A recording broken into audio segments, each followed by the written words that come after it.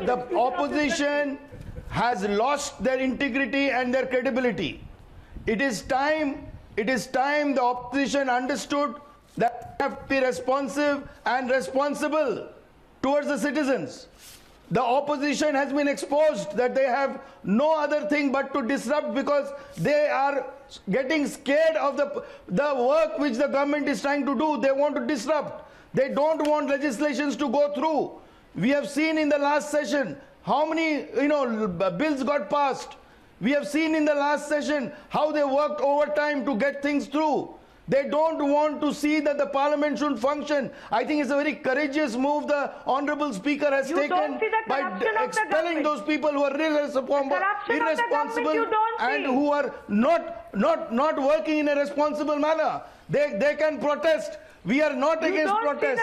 They can protest in a symbolic manner. They can't disrupt. They can't stop transaction. They have to ensure that they work in a responsible way.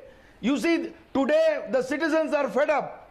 The citizens want development. The citizens want growth. Absolutely. The citizens want nice lifestyle, good living condition. They can't be only the privileged ones. The member of the parliament can't take away privileges without working. MPs stay in hotels, Delhi in luxury on our money. If they don't work to earn, they don't deserve to be paid. And this is the right move.